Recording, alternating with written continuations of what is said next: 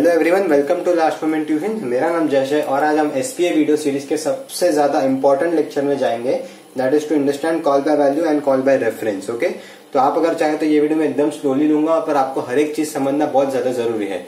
तो call by value and call by reference होता क्या है? तो ये मेरे दो तरीके हैं मेरे पैरामीटर्स पास करने के लिए, यानी जो मैंने प्रीवियस एग्जांपल में ए और बी लिया था और वो एक्स एंड वाई में कैसे चला गया, उसके दो तरीके हैं। अब सबसे पहले हम देखते हैं कॉल बाय वैल्यू। जैसे कि नाम से समझता है कॉल बाय वैल्यू मतलब क्या? A copy of actual arguments is pass to respective formal arguments, both types of parameters stored in different location. मतलब मैंने पहले ए को 10 डिक्लेयर किया था, बी को 20 डिक्लेयर किया था और मेरे फंक्शन में मैंने एक्स और वाई डिक्लेयर किया था।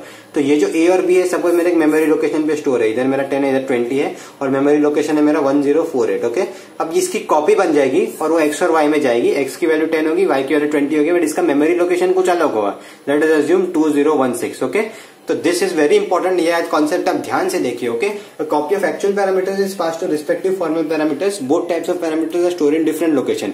Any changes inside functions are not reflected in actual parameters of the collar. अब मैं सपोज एक्स के साथ कुछ कीड़े कांडी कर रहा हूँ, वाई के साथ कुछ कीड़े कांडी कर रहा हूँ, तो मेरा कंप्लीटली डिफरेंट मेमोरी लोकेशन है, तो उससे इसको तो फर्क पड़ना ही नहीं चाहिए। तो that means any changes inside functions are not reflected in the actual parameters of the collar. यानी अगर मैं एक्स और वाई के साथ कुछ कीड़े कांडी करूंगा तो वो मेरा इधर नहीं रिफ्लेक्ट होता है। तो this is one of the important value of call by value. ठीक है, तो हम आगे देखते हैं call by reference. Call by reference में आप एड्रेस पास करते हो। एड्रेस पास करने के लिए आपको पॉइंटर्स के कॉन्सेप्ट आना जरूरी है, तो हम धीरे धीरे बढ़ेंगे। तो अब एक चीज याद रखो, कॉल बाय वैल्यू में आप रेफरेंस, आप एड्रेसेस पास कर रहे हो। तो जैसे कि मेरा ए और बी का वैल्यू सपोज 10 और 20 है और मेरे एक्स और वाई की वैल्यू भी 10 और 20 है, तो वो सब एक ही लोकेशन पे रेफरेंस होगा, यानी एक ही लोकेशन पे, एड्रेस लोकेशन पे। जैसे कि मेरा 1048 है तो उस पे आप रेफरेंस करोगे। अगर आपको कोई भी चेंजेस हुआ ए और बी में, तो एक्स और वाई को भी रिफ्लेक्ट होगा, क्योंकि भाई वो एक ही मेमोरी लोकेशन है। तो अभी के लिए आप याद रखो, कॉल बाय वैल्यू में डिफरेंट मेमोरी लोकेशन में स्टोर होता है। अगर आपने कोई भी चीज एक्स और वाई में कीड़े कांडी किया तो ए और बी में रिफ्लेक्ट नहीं होगा, बट अगर आप कॉल बाय रेफरेंस में आप कोई भी कीड़े कांडी कर रहे हो एक्स और वाई में, तो ए और बी में रिफ्लेक्ट होगा, because they are stored in the same memory location. Okay, अभी इन सी parameters are always pass bye call by value. अगर आपको कॉल बाय रेफरेंस याद करना है तो आपको पॉइंटर्स के थ्रू करना पड़ेगा, जो हम आगे देखेंगे। अब एक सिंपल रियल लाइफ एग्जांपल देख रहे हैं कॉल बाय वैल्यू और कॉल बाय रेफरेंस का। तो सपोज मैंने देखा कॉल बाय वैल्यू होता क्या है, तो सपोज कॉल बाय वैल्यू और कॉल बाय रेफरेंस होता क्या है। अब कॉल बाय रेफरेंस मतलब क्या? अगर आपको कोई भी चेंजेस कर रहे हो तो आपको अपने में दिख जाएंगे। सपोज मेरे पास एक दो घर है, ए और बी दोनों नेबर्स है। ओके, अब एक के पास एक कैट है जिसको बोलते हैं टॉम। वो कैट जब बी के घर पे जाती है तो उसको बुलाते हैं टोनी। ओके, अब क्यों पता नहीं, बट दोनों नेबर्स है और दोनों को इक्वली कैट को प्यार करते हैं। तो एक के पास जो कैट है टॉम, वो बी के घर पे जाती है टोनी, और टोनी क्या करता है, होली चल रहा होता है, तो टोनी के घर के उधर, मतलब जो बी का घर होता है, वो टोनी को रेड कलर का गुलाल फेंक देते हैं। तो अभी कैट क्या हो गई, रेड कलर की हो गई, और होली का चल रहा था तो थोड़ी सी गीली हो गई। अब जो ए के घर पे जो कैट थी टॉम, वो बी के घर पे गई, सेम कैट, उसका नाम टोनी रखा है, नाम से फर्क नहीं पड़ता, बट वो पेंटेड बाय रेड और वो व्हाइट हो गई। अब फिर वो वापस ए के पास घर पे वापस आती है, तो ये इसका कलर क्या होगा, रेड, और ये गीली होगी। तो इसका मतलब क्या, मेरी जो सेम कैट है उसको भले दूसरे लोग टोनी बुला रहे हैं, बट जब वो वापस आ रही तो वो मेरी सेम ही कैट है, बिकॉज तो इसका कॉल बाय रेफरेंस से मतलब क्या हुआ कि अगर आपका जो वैल्यूज है वो चेंज होंगे, because they are stored in the same memory location. तो इधर जो मेरे ए और बी और एक्स और वाई है, अगर एक्स और वाई में फर्क पड़ेगा तो मेरे ए और बी में भी फर्क पड़ेगा।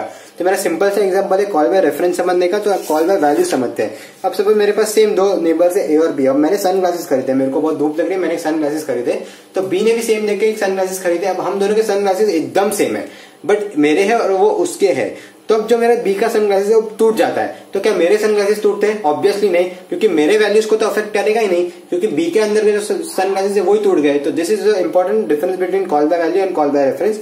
आई होप आपको इस सिंपल से एग्जांपल से समझ में गया कि कॉल बाय वैल्यू और कॉल बाय रेफरेंस होता क्या है।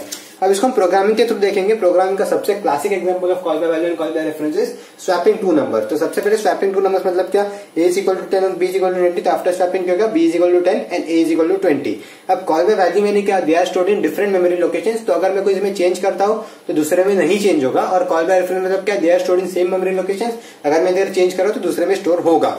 तो सपोज मैंने स्वैप फंक्शन को इधर मैंने प्रोटोटाइप डिक्लेरेशन किया कि हाँ भाई फंक्शन आ रहा है स्वैप n1 n2, फिर मैंने swap is equal swap n1 n2 एक फंक्शन कॉल किया। ये फंक्शन कॉल जाएगा इधर void swap int x int y। तो n1 की वैल्यू अभी 10 होगी और n2 की वैल्यू 20। तो x की वैल्यू क्या होगी 10 और x की y की वैल्यू 20 होगी। ठीक है, फिर ये क्या करते हैं, स्वैप करते हैं। स्वैप का तो लॉजिक आपको पता है, टेम्परेरी वेरिएबल लेके स्वैप करना होता है। अब फिर मैं यहाँ पे printf n1 और n2 कर रहा हूं, तो आपके हिसाब से इधर का आंसर क्या होना चाहिए? क्योंकि मैंने यहाँ पे printf n1 और n2 किया है, तो यहाँ पे मेरा रिटर्न करके वैल्यू स्वैप होनी चाहिए नहीं, क्योंकि आप रॉन्ग हो, बिकॉज ये क्या है, कॉल बाय वैल्यू है। कॉल बाय वैल्यू यानी क्या, अब देखो ध्यान से, मेरा जो N1 N2 है उसकी वैल्यू 10 और 20 है, ठीक है। ये मेरे एक मेमोरी लोकेशन पे हो गई है स्टोर, लेट अस अज्यूम 1048। फिर मैंने उसको पैरामीटर्स पास किए, उसका कॉपी बनाया, जो मेरा x और y पे 10 और 20 वैल्यू है, इसका मेरा लोकेशन है 2048, ठीक है। फिर मैं इस पे चेंजेस कर रहा हूँ, x और y को मैंने स्वैप कर दिया, तो x की वैल्यू 20 हो गई, y की वैल्यू 20 हो गई, बट इसका मेमोरी लोकेशन 2048 हुआ। बट क्या इसको अफेक्ट कर रहा है? नहीं, बिल्कुल नहीं। तो मेरे N1 और N2 की वैल्यू क्या होगी? 10 एंड 20। तो आफ्टर स्वैपिंग भी जो मैंने यहाँ पे प्रिंटफ किया है स्वैप करने के बाद, तो मेरे N1 और N2 की वैल्यू क्या होगी? 10 and 20, because they are stored in 2 different memory locations, okay. But मेरी x और y की वैल्यू, सपोज मैं यहाँ पे लिखा है प्रिंटफ x, y, तो मेरे x और y की वैल्यू क्या होगी? 20 और 10, बिकॉज उस पर तो हमने स्वैप कर दिया है। ये सिंपल सा लॉजिक आपको समझने के लिए कॉल बाय वैल्यू। अब कॉल बाय रेफरेंस देखोगे तो उसके लिए आपको पॉइंटर्स का कॉन्सेप्ट क्लियर होना चाहिए। सबसे पहले आपको पॉइंटर्स का कॉन्सेप्ट थोड़ा बता दो, मैंने आपको स्टार्टिंग में बताया था, बट एक और बार रिविजन हो जाए। अगर आपको एंड आया तो दैट इंडिकेट्स एड्रेस, ये एक पॉइंटर डिक्लेरेशन है, और दिस आया मतलब इंडिकेट्स कि वो एड्रेस पे जाके आपको वैल्यू लेनी है। तो अब इसमें मैंने क्या लिया? इंट स्टार, यानी मैंने 2 पॉइंटर्स डिक्लेयर किए।